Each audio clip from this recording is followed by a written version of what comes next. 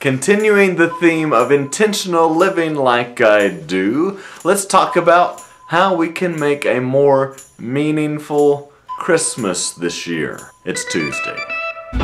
We need to talk. My family's going to be more deliberate this holiday season by giving homemade gifts or the gifts of experiences that don't cost a lot of money. I'm in the goat shed, if you hadn't heard.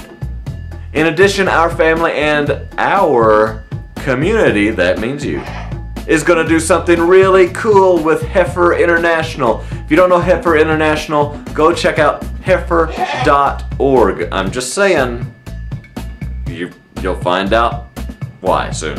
So in the comments, tell me some of your ideas for making a more deliberate, intentional, meaningful holiday season this year. If it's one that I think I can adapt to video, I may do that. And now it's time for Q&A with the pig. Because why not?